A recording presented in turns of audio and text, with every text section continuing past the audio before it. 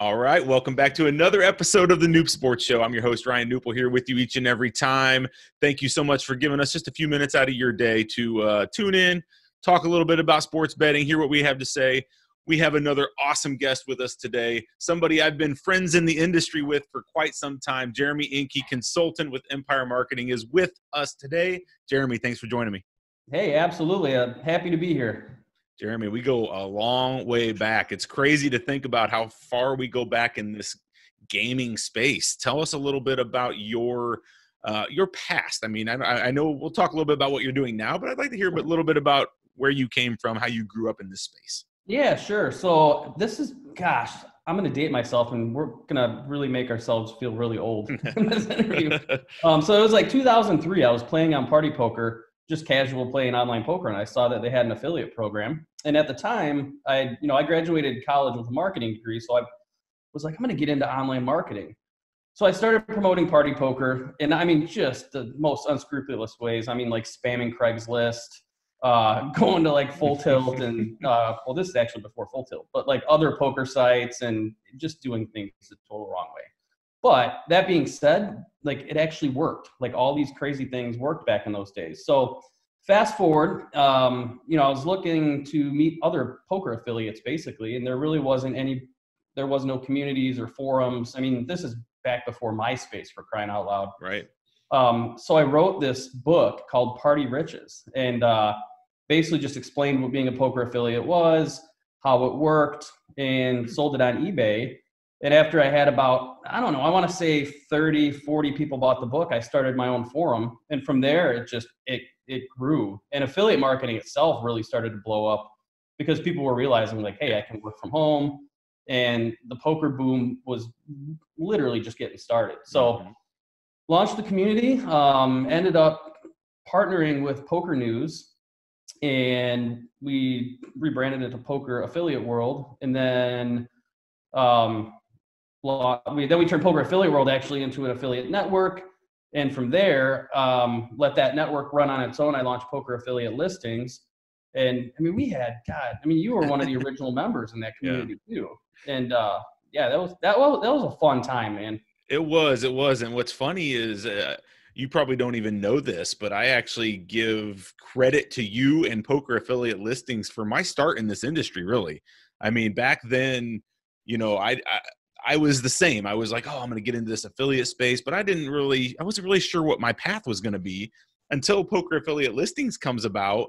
And there's this little thing there about like a marketplace and like people asking for content and needing some articles. And I'm like, well, I can write articles. Yeah, sure. So I start churning out some articles and sure enough, that led to where I'm at today in my business. And I'm still working with many of the same people from Poker Affiliate Listings. In fact, we talk about you several times and how that forum single-handedly kind of launched this whole thing in a subtle way, which is kind of weird to think about now. That is crazy. And it's kind of humbling too, because I, like you and me both, were still buddies with a lot of the original people. And it's funny seeing people that I remember when they first started on the forums had no clue about internet marketing. And now these guys are like legit millionaires. Like Justin, for example, if you remember him, like the guy's crushing it. I mean, not even in gambling anymore, but it was like, holy cow.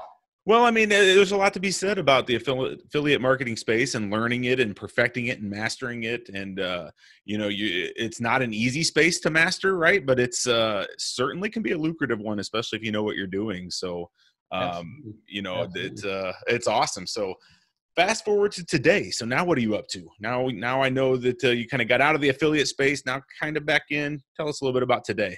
Yeah. So basically, I mean, I think you would agree, and most people would, we've all been waiting for this U.S. market to regulate. And it's like, you kind of pinch ourselves and say, I can't believe this is actually happening. And like, I'm in Illinois, so this is awesome. Like all these new brands coming online.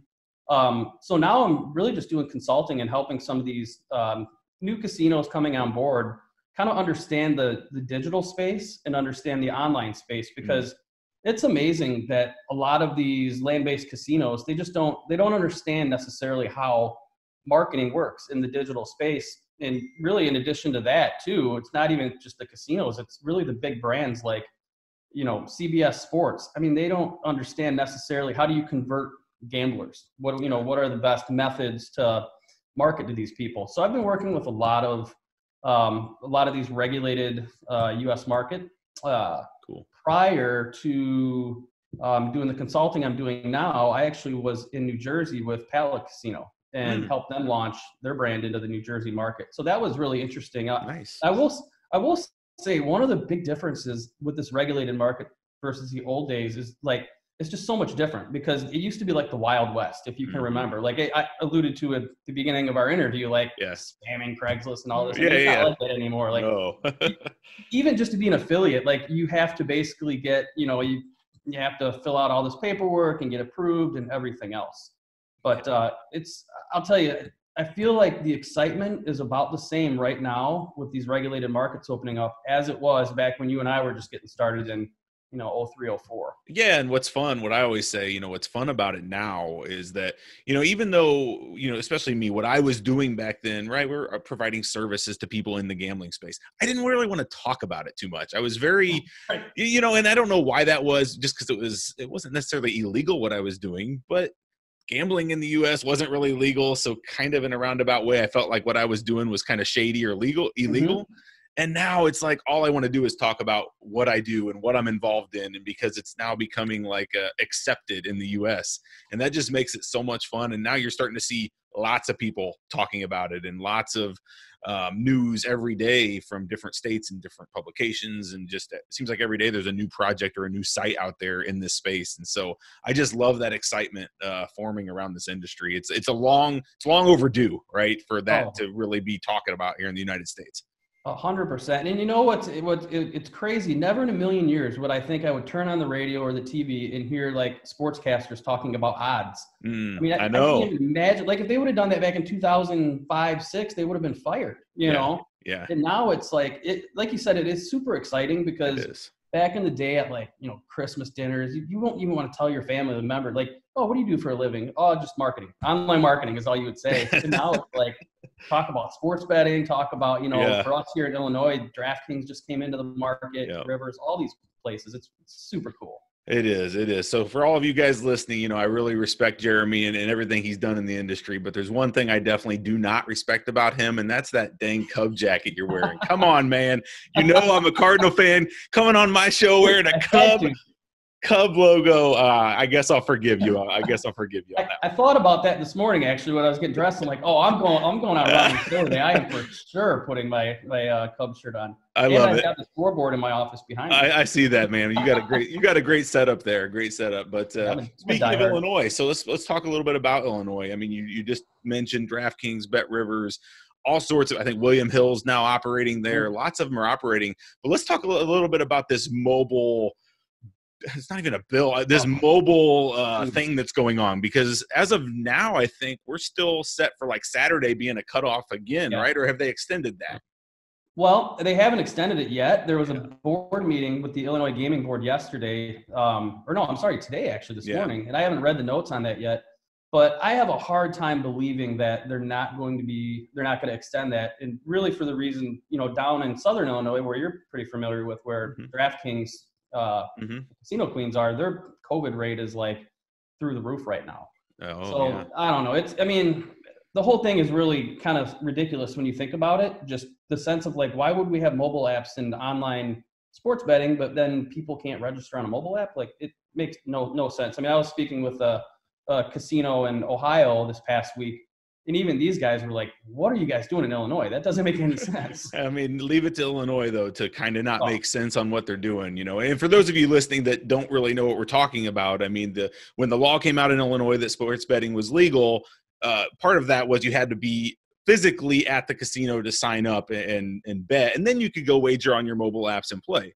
Well, with COVID and all of this, the temporary ruling is people can sign up mobilely, which in the affiliate space really is a like 2 thumbs up for affiliates, because now we can promote mobile side and that kind of thing. So it's been like a back and forth thing, like on, off on this mobile side. And so I don't know why Illinois doesn't just come out and say, you know what, this is working. Why would we change it for COVID and not COVID? Let's just leave it. If it's okay to do now, why isn't it okay to do in 2 months?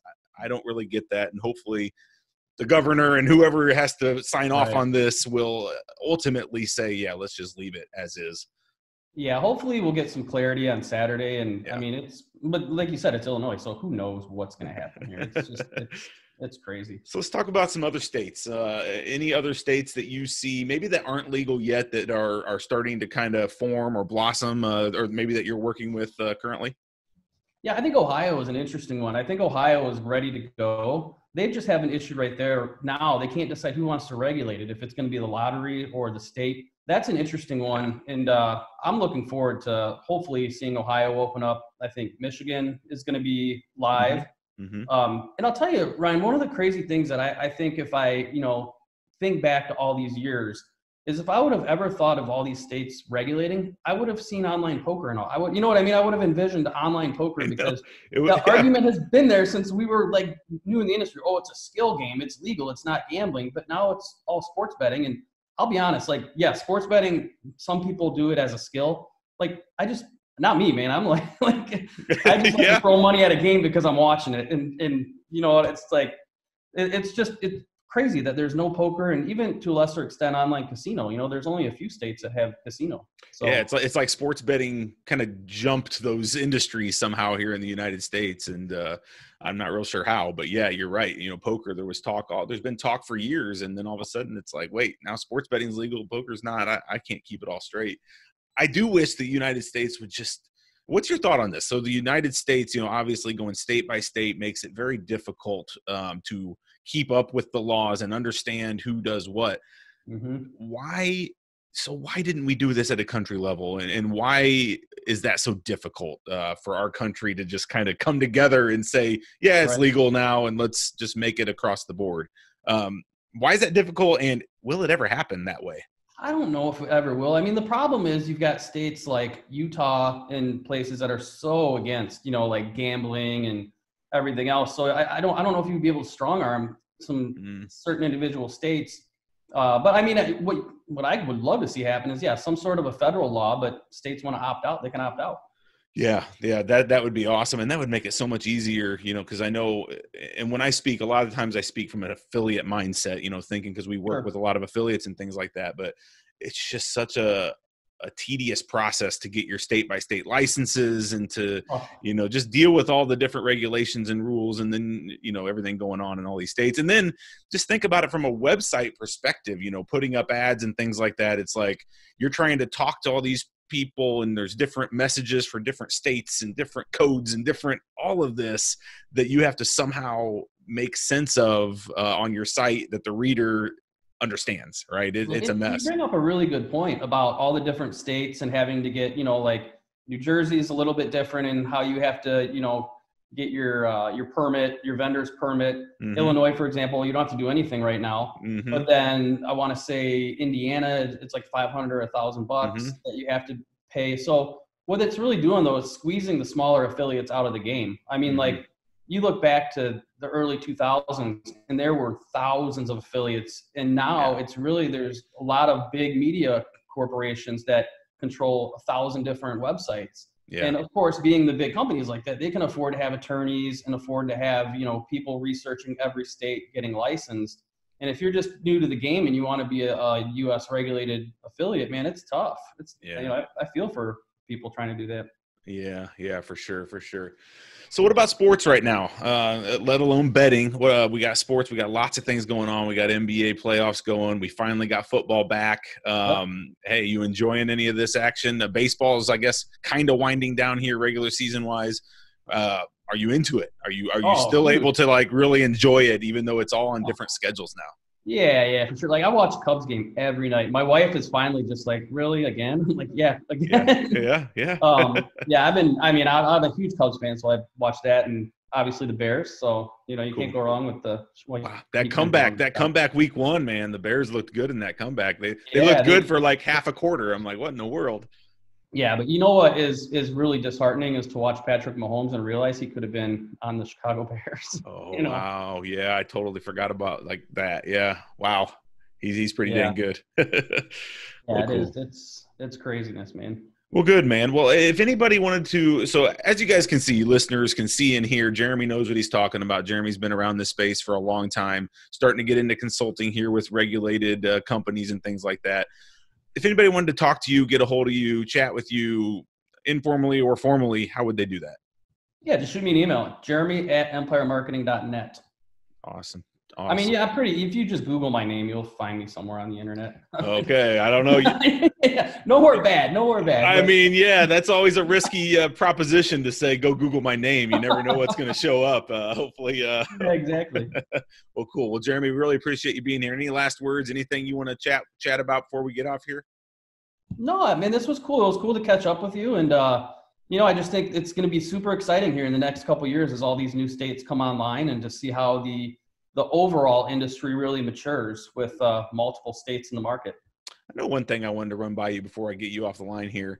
So where is the paid or premium pick space going? Because that's one of these spaces that has always been around and has always been treated as kind of like a tout area, right? You know, the touts out there. Now you're starting to see a lot of data-backed services pop up where, because data is the big thing right now. And so trends and data all formulating these picks. Where is this space going to go in the next 5 years here in the United States, especially? That's a really interesting topic you bring up. I'm actually consulting for a company right now that they do that, but they consider it sports investing and not necessarily just selling picks. Sure. And we're seeing a lot of that, and it's data driven, and everybody has different systems. But I will say one thing, like, as I've done research in that space and I've been working in that space, there's like good characters and bad characters. So I think a lot of bad characters are going to have to get flushed out. And I see in the future, it's all going to be more data driven and analytical versus just the guy saying, hey, here, buy my picks for $20. But at the end of the day, I mean, it's all about marketing, right? I mean, it's still all about marketing, because you can be the best handicapper in the world and be churning out pick after pick after pick, but you got to be able to convince the readers and the listeners and everybody that I'm better than these other 1,000 sites out there. So it's still all just marketing at this point, and it's totally it's tough to weed out the true marketing from the touts, from the false stuff. And it's a very tough space. I was curious what your thoughts were just on that whole space. And I think at the end of the day, the results really speak for themselves. I mean, whether you're selling picks, through data or however you're doing it, you have to show your results. I mean, if you want to have credibility in that space. Yeah. Well, cool. Well, that's just one of the many areas of this whole legalization of sports betting that I know is starting to boom, is that picks area. And man, there's a lot's going on. So Jeremy, I definitely appreciate you being here. It was great to catch up with you. Hopefully we can get together. Maybe you can get down to Florida someday, and we can, if we can ever travel, right, get down to Florida. Yeah, right. Exactly. We can hang. Hey, how about Tampa Super Bowl weekend? You come down and we'll go hang out in Tampa. They're in Tampa this year for the Super Bowl. Yeah, come down to Tampa for the Bears Super Bowl game. That'll be great. There you go. It'd be Bears, and I don't know who's going to be on the other side. Yeah, who knows, man? Yeah, it's going to be crazy. So awesome, Jeremy. Thanks for being here. Cool. Everyone, this was Jeremy Enke, longtime veteran, a friend of mine. Like I said, I owe a lot to you that you don't even know, that for me being in this industry. So thanks. I would consider you a pioneer in this space. So thanks for listening, everybody. Until next time, stay safe, and we will talk soon. All right. Bye-bye, everybody.